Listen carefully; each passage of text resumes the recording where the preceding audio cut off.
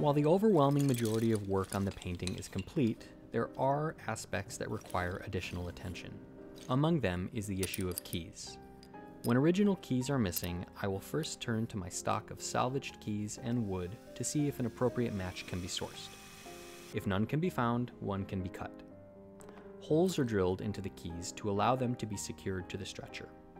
When hammered into the mortises of the stretcher joint, they will expand the support and apply tension to the canvas. This prevents waves and ripples from appearing and helps resist flaking of the paint.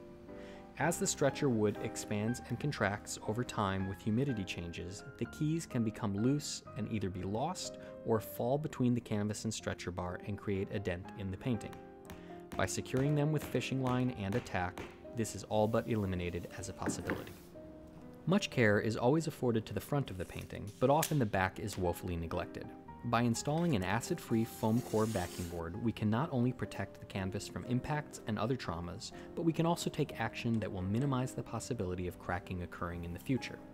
By creating a stable air chamber behind the painting, the amount of flex the canvas will experience during handling is lowered, and as such, the canvas stays still and stable. As an inscription was discovered, an opening is cut in the backing board, and a piece of heavyweight PET film is used to create a window. Washered screws hold the board in place and facilitate easy, non-destructive removal in the future. At this point, all that's left to do is fit the painting back to the frame.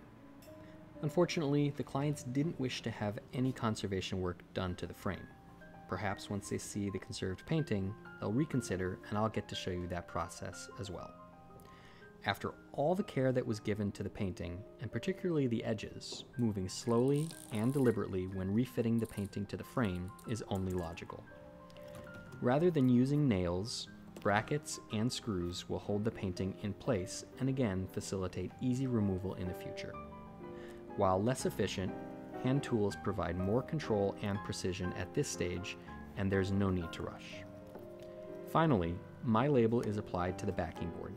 This label contains contact information and an ID number so that if ever in the future someone has questions, they know how to find an answer.